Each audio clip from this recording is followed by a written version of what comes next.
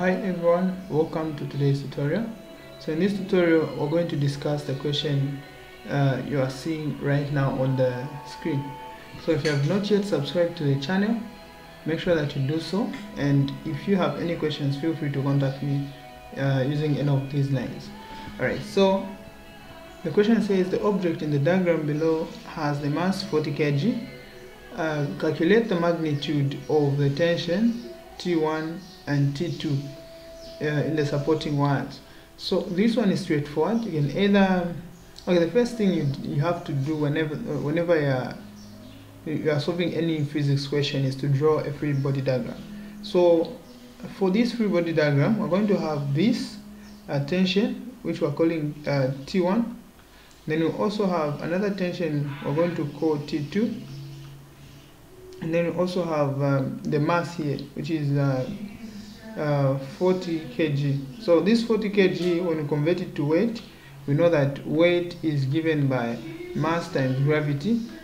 Then the mass is 40. Then if we take the gravity to be 10, or let's say maybe we take it 9.8. So if we take 9.8 as the gravity, 9.81 as the gravity, so 9.81 times 40, the answer will be 392.4. So this is the weight. So I'm going to say 390. Let me do this. So the weight is 392.4 newtons. So I'm going to resolve these tensions into their components. So I have the x component of T2 and the y component of T2. Then I also have the x component of T1 and the y component of T1.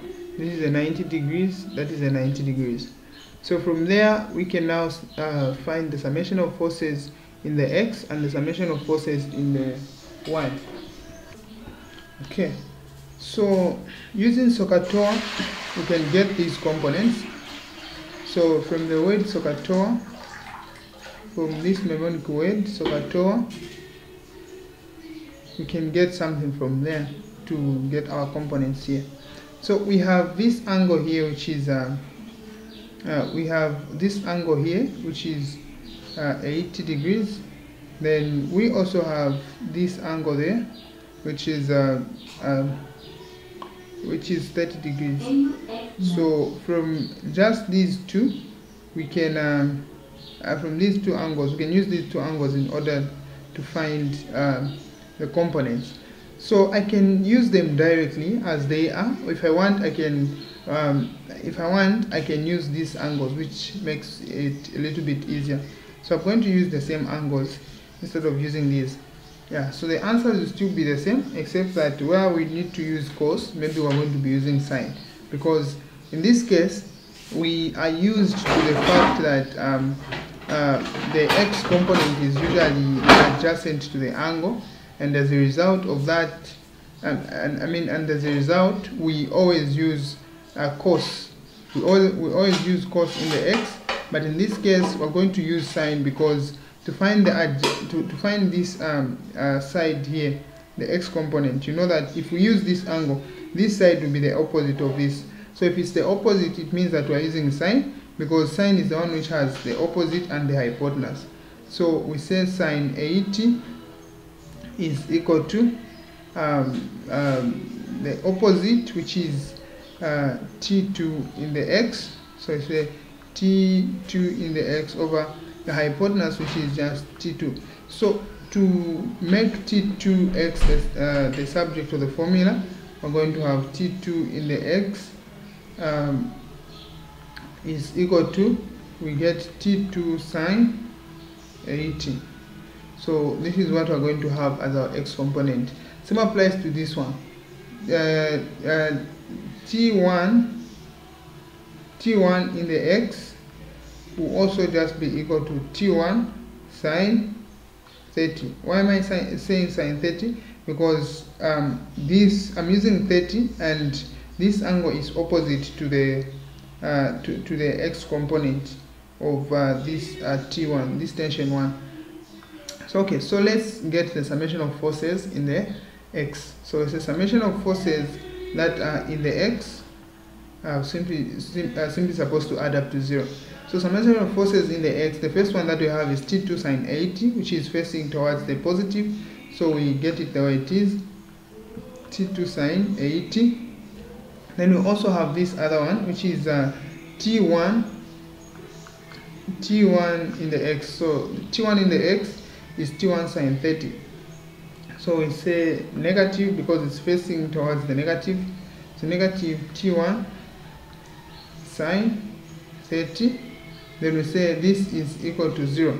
So you can make one of these the subject. So we say T2 is equal to T1 sine 30, everything divided by sine 80. T1 sine 30, everything divided by sine 80. Yeah, so when we do the division, we are going to have 0.5 as our, so we're going to have 0.51 T2.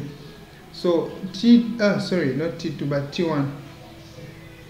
So our T2 is just going to be equal to 0.51 T1. This is what we're going to have as our T2.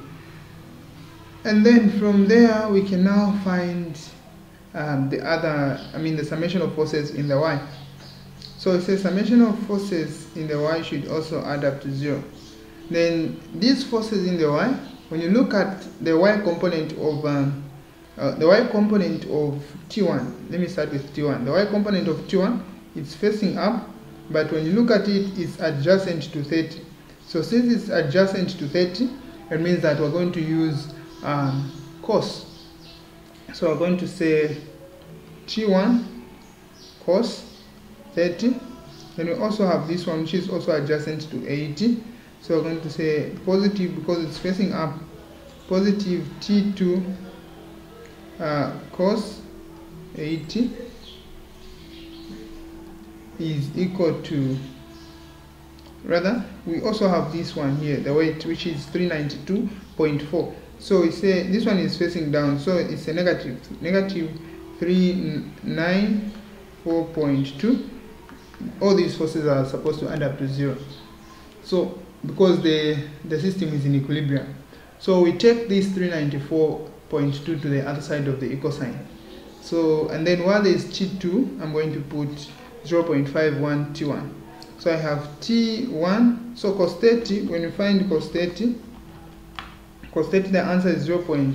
It's 0. Okay, let me just write it. So cos 30, the answer will be 0.866 T1. Then we have plus, then we have T2. So T2 cos 80. So cos 80, so while there's T2, we can replace with 0.51 times T1, and then we have cos 80. So cos 80, this one is simply just 0.1736. So we have 0.1736. And then we take this negative 394.2 to the other side of the equal sign. So we're going to have 394.2 to the other side. Then we multiply this part here. When you multiply this and that, you are getting, when you multiply that times 0.51, the answer is 0.088. And then you also have to add it to 0.866. So when you do the addition, you're getting 0.954. 0.9546, and then T1 is equal to 394.2. So we divide everything by 0.9546. 0.9546. So the value of T1 will therefore be equal to, let me write them here. So T1 will therefore be equal to this one, and that one will cancel. So it's a 394.2 divided by answer. The answer is 412.96. The answer is 412.96. Then to find T2 is 0.51 times T1. So we multiply that by 0.51, which gives us 210.6. So T2 is simply just 210.6, 200, or rather, yeah, 210.61 newtons. So T1 is 412.96 newtons, and then T2 is 210.61 newtons. So this is exactly how you solve such a question. Alright, so in case I've made any mistakes as I'm calculating, as I'm doing the calculations, what you should just know is that the procedure is correct, the procedure is 100% correct. All you just need to do is to be accurate when getting the figures. So make sure that you don't forget to subscribe to the channel. My name is Harmtedy, and if you have any questions, feel free to ask me on any of these lines on the screen. And if you need or you want me to be helping you in physics and mathematics, feel free to contact me. Yeah, I'm offering tuitions in physics and math. My name is Harmtedy. Shalom.